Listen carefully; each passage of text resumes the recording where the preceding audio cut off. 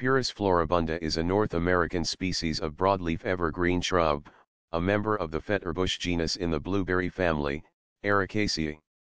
It is a rare plant to find in landscapes because it is difficult to propagate and it often does not adapt well to cultivation. However, there are a few specialty and native plant nurseries that sell some, overcoming the more difficult propagation.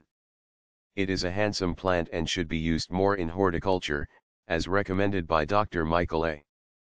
In landscapes it should be grown in full to part shade, out of windy locations, and have a good quality soil with lots of organic matter that is acid of pH 4.5 to 6.5. The very similar Japanese Andromeda, Pieris japonica, is very common in eastern landscapes of the US and occasionally in midwestern ones.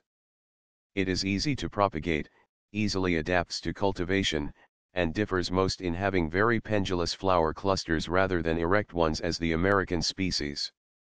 The mountain fetterbush is less subject to damage from the azalea lacebug that often infests the Japanese species.